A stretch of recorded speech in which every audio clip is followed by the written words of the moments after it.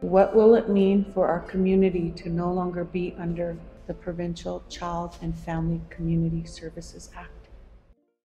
When that question was first answered, would have been our elders have to say, and the community also has to say to understand and help one another.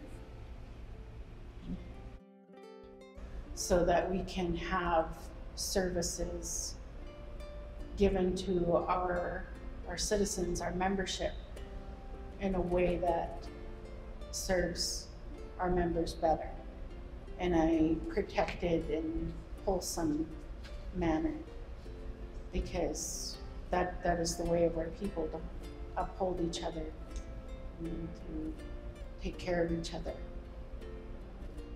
The Cowichan Law is based on love. What law do we know can even say that? You know, the love of our Snowayat, the love of our teachings. And that's what's going to guide us